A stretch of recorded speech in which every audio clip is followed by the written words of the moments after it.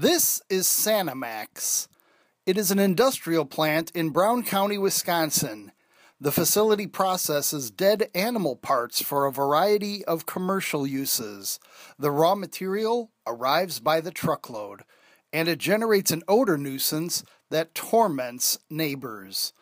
These neighbors are asking the state of Wisconsin to use its authority as regulator of air pollution in Brown County to control Sanimax's malodorous emissions, to restore quality of life in the area, and to make Sanimax a better neighbor. It stinks terribly. In the summer, it even can get in the house, which is disgusting. So, it's not pleasant whatsoever. Yeah, it's got an odor all by itself. It's hard to compare because it's got an odor all by itself. Nothing comes close to being what it smells like.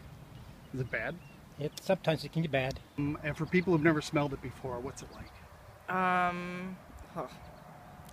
Rancid. I don't know. It's hard to explain because it's yucky, putrid. Yeah. Well, they tell you if natural gas is leaking, you smell rotten eggs. Double that. Okay, that would be the closest I could get to it. Smells like dirty diapers. I guess is the best way to say it. Garbage, dirty diapers. Just doesn't smell good. And it's not faint, it's strong. It's pretty strong most of the time when a wind shifts. More than just an annoying odor, neighbors say the malodorous air emissions currently permitted for Sanimax disrupt their lifestyle. Even a simple summer afternoon in the backyard is impossible to enjoy. These residents are looking to the state to impose reasonable conditions on the Sanimax air pollution permit so they can have a normal quality of life. Well, you have to stay in your house for one. If it's nice out, you need to close your windows instead of having them open because the smell comes in.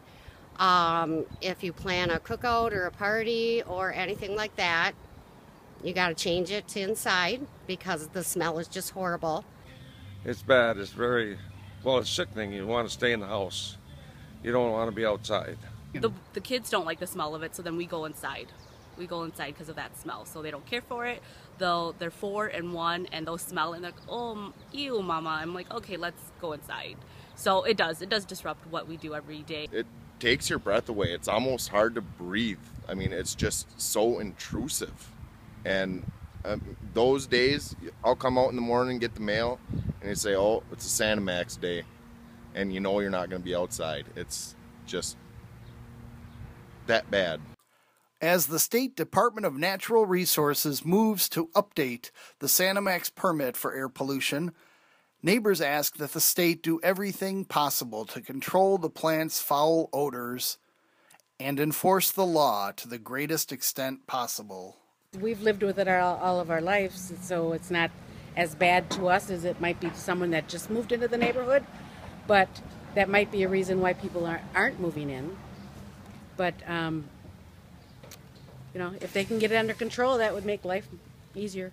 And I don't know how many miles out we are from Sanimax, a good 2 miles, about 2.5 miles, and you can still smell it out here. So if that can be retained more into their, if they can put it more locally to where their company is or that factory is, that'd be helpful. So, do you think the government ought to do more to try to control the place? It would be nice, yes, if they could. If there's ways to keep the smell down, I absolutely think that they should take those measures to make it better. Absolutely. I would say please do something about it.